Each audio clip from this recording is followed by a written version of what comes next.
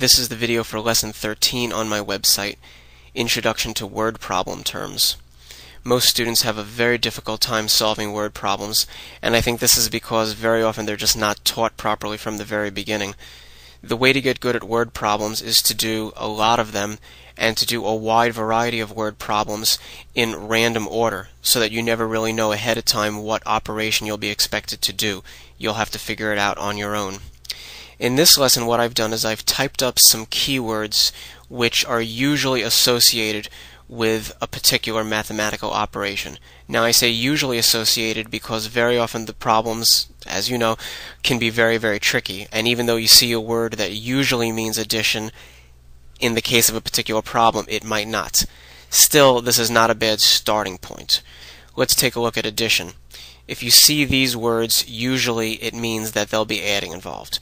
Sum, plus, in addition to, total, or and. When you see any of those keywords in a problem, it's a good idea to underline them and just check to make sure that addition is really what needs to be done. Chances are it will, but read the problem very carefully just to make sure. Let's look at subtraction.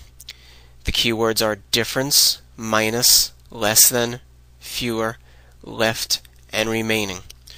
Certainly there's many more keywords than this, but this is just a good start. Again, if you see one of these keywords, underline it, read carefully to see if subtraction is really what's needed. If you see product or times or each, there's a good idea that you'll be doing multiplication. And if you see quotient, divided by, equal groups, or evenly, there's a good chance that division will be involved in the problem.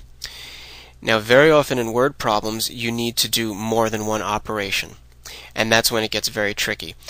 It's very difficult to actually teach what to do. You just have to do a lot of word problems and really gain experience with figuring out not only what operations to do in case there's more than one, but what order in which you need to do them.